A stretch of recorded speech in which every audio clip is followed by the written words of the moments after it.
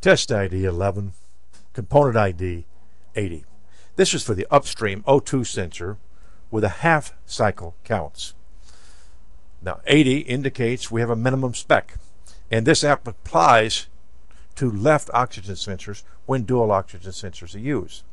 Now the PCM counts the number of times the signal voltage reaches the 0.8 and the 0.2 volt thresholds. Now 0.8 is full rich, 0.2 is full lean. Now this is a big improvement over older scan tool readings, like the GM cross counts everybody's familiar with. There, the PCM counted every crossing of the 0.45 volt threshold. This is a big improvement over that. Now low counts here may indicate the signal is biased and does not cross both thresholds. A rich bias, it might only cross the 0.8 threshold and never the 0.2. A lean bias, it may cross the 0.2 and never cross the 0.8. Poor fuel control, whether it's stuck either rich or lean, will also cause the counts to be low. So the bottom line is we're going to have to look at this data and make some decision. Now as we looked at some number of vehicles on JTEC, we found that a 0.61 is a typical value we saw, and a minimum spec is 45. You will see these change between different vehicles, so pay attention. Let this tell you the specs and follow it. And when you get low counts, we're going to need to study the signal on a DSO to know the cause of low counts. Next, we're going to study some scope patterns on a DSO to see what we can learn in that method. Now you see it's moving live here so you can get a feel for what it's doing. We don't know of any other way to make the half cycle measurement other than with a scope pattern like we're looking at here. And we're going to take you beyond some basic testing to show you some things we look at doing Snap Accelerate. The reason we're doing these extra things is it helps us spot conditions that influence the counts we're going to be seeing in mode 6. Remember, just seeing the mode 6 counts doesn't clearly identify the problem. We can tell you what the PCM is measuring, but you also need to understand things that influence that measurement. Now here are the voltages that Chrysler uses.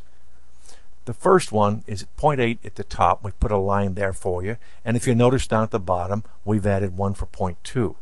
Now Chrysler does a measurement where they count the number of times the signal reaches 0.8 and 0.2, and they call that the half cycle counts. This is a big improvement over things like the old cross counts we used to see in the old days in scan data. Now the other thing we're going to be doing here is we're going to be doing some snap acceleration. The snap acceleration will help us measure response time and the max and min voltages, and we're going to show you why they're important and the influence they have. Look at this response time here. It's really good. The red line shows you how quickly it goes up. We're also going to measure the max and min voltage because that tells us what the oxygen sensor is doing. When we go full rich, this sensor goes slightly over 1 volt. When we go full lean, it goes down to 0.1 volt.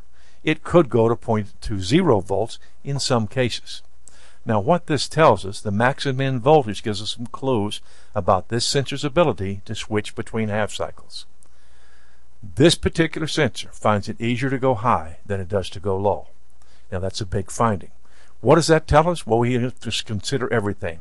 This sensor switches fast enough, but it may be cooler than normal. And how would we know it's cooler than normal? Well, we know about JTEC. JTEC systems have higher O2 sensor voltage when their sensor is cold. So we use all of this information in order to put together a complete picture of what we're looking at. So if we have a lower than expected counts in mode 6 for half cycle, it may be because the sensor is either biased too high and doesn't cross 0.2 frequently enough, or it's biased low and doesn't cross 0.8 fast enough. This is what we mean by saying take a look at the total system.